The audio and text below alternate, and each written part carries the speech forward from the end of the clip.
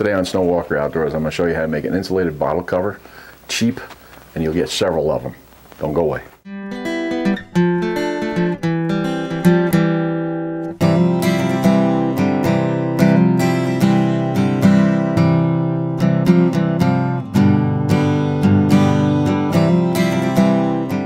Okay, so the insulated bottle cover, you know, they are quite good and they work well. But again, like I said, they are expensive. You know, they're a little bit bulky, but when you're carrying things in a toboggan or in a backpack and you have an extra one, it's okay. You make allowances for that. Again, it's, you know, what we decide to carry at any given time. Now, if we were only going to carry one bottle and we wanted our water to not freeze, obviously there were some other tricks that we had discussed. If we take a lanyard, tie it around here, and we tuck it down in between our insulative layers in our body, it'll help keep the water from freezing. The other thing too is to always make sure that we have a full bottle as opposed to one that is losing volume of liquid, okay? If there's less liquid in there, it's going to freeze faster than if we had a full bottle. So what I have here is just something that I've been doing for a while. And it's simply another bottle cover. Let's take a look at the size of this. If we take a look at these side by side, you can actually see that they're not really, the homemade version is not much bigger than the commercial version, and that's something that we like. We take a look at it from the top, and we can also see that they're pretty much the same size. Again, not a big trade-off. We don't have to worry about making that much more extra room anywhere. This has a zippered top. This one is double walled, and that's how we're going to keep our bottle in there secure. Now let's take a look at what we need to make this. You need a roll of Reflectix.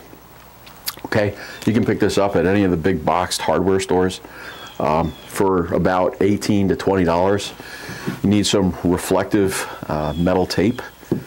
Right here, you need a Sharpie marker and you need your bushcraft. That's it. That's all you need. This is not rocket science. Okay, we're going to make a pattern by using our bottle. All we do is simply take the bottom edge of the bottle, we line it up with our Reflectix. We turn this until our reflective material, our Reflectix, meets together here.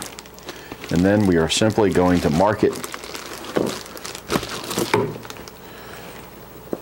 right there, and we're going to cut a straight line up.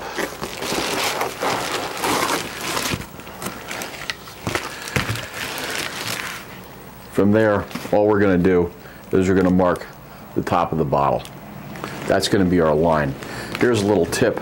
Depending upon the width of Reflectix that you get, you could actually cut this right in half, and that's enough to do the top and the bottom of your bottle of a regular 32-ounce Nalgene bottle, which most of the bottles that we use are. Okay, there are some different ones out there, but I prefer the Nalgenes or the Guyette bottles if I go with the stainless steel ones. So that's all we're doing. So we'll go ahead and we'll cut that out.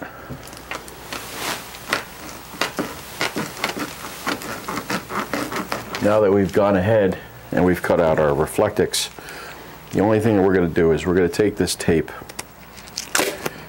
and what I like to do is put a spot right on the inside first, and it doesn't have to be all the way because you're going to cover it up. So I'll measure out that piece.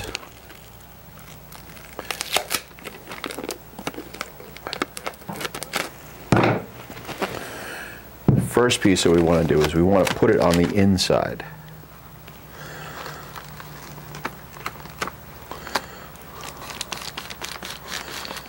Okay, like I said, again, it doesn't have to go all the way to the end, but we want to have it so that this comes around, and now we just marry the two together.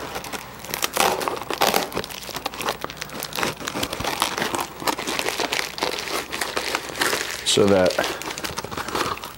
the inside is sealed, as well as now we're going to do the outside. So that's what we'll do. You could do the inside or the outside. It's not going to be a big deal. It's going to push in anyway. You just don't want to have a lot of large gaps. There's our circle. Trace that.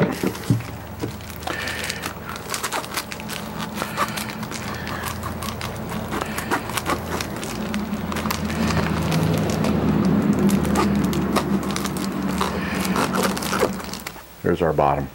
Come over here. Look at it, size it all up. Looking pretty good to me. Put that on there. Go to the mystical tape, kind of like the Magical Mystery Tour.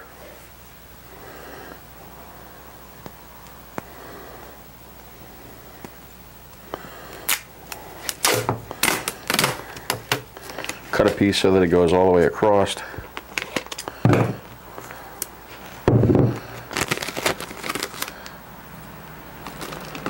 Set it right into place.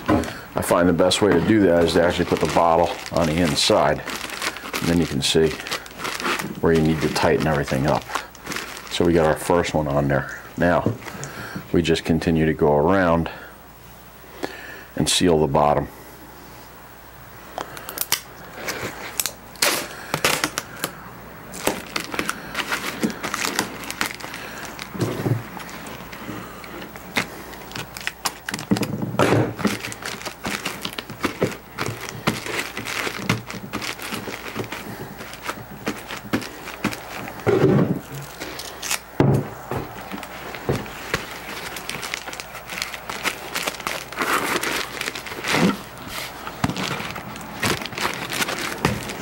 There you go.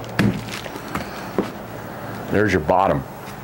Now, to do the top, we do the same thing, but all we're doing is we're using the measurement of the bottle inside the lower half of our insulative cover, because we want it to be larger so that it slides over the top. I've gone ahead and I've already cut it, and as you can see, it'll go around and it'll meet right there. Okay, we'll just simply tape that up, put a bottom on it, and we're good to go. So if you look here, like I said, we have our bottle in the bottom section of the cover. We've cut our second one, taped it, and again, it just slides right down over the top. And there you go. Now you have your cover. So now we have 2 layers of insulation on the walls. We have, everything is enclosed. If we wanted to put a second layer on top, we could. We could also put one on the bottom. It's not really going to change it too much. It's probably going to add about an inch, I would say, maybe a ½ inch as far as that goes. I don't find it necessary because the water is usually used and, you know, replenished over and over anyway, so I find that top and bottom 1 layer is good enough. So let's take a look at the cost analysis on this. Brand new bottle holder, $34. If you get them on sale, maybe $25. Total revenue on the materials for this, I think maybe cost me $26, I think it was. So for $26, I can make tons of these. Well, not tons, but you know what I'm saying. If I lose that one, I get upset. If I lose this one or this one gets wrecked, I don't get upset. I go home, I make another one, and I'm good to go. Anyway, so just a quick tip on how to make that cozy for your water bottle. So plenty of different videos out there, not just mine. I just took mine to a different level. I put 2 covers on it to double wall insulate it. So Brian from Snowwalker Outdoors, thanks for your views and your comments. Till the next one, know before you go and walk the woods.